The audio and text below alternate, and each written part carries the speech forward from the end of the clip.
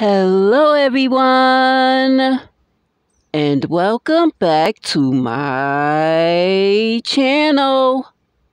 Today I will be reading a very short book to you named Griff Learns to Fly.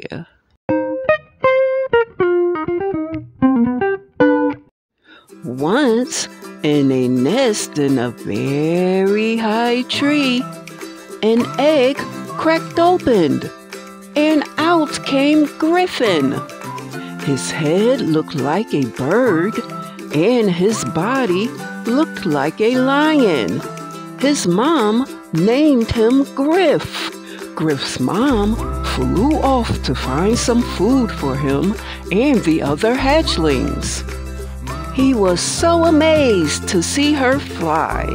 He spread his wings and practiced flapping them. Griff wanted to learn to fly, but his mom told him he wasn't quite ready yet. He insisted on practicing and made a running start on the tree branch, but could not stop.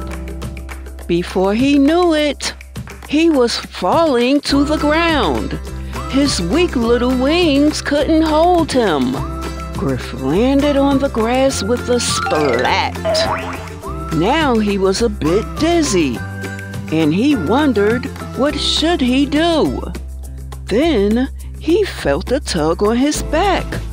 Mom had grabbed him. Then she flew back up into the air. Once in the air, she let him go, and this time Griff's little wings held him. He was finally able to fly. The end. Thank you so much for joining me today. And please remember to press that subscribe button so I can read to you another day. Until then.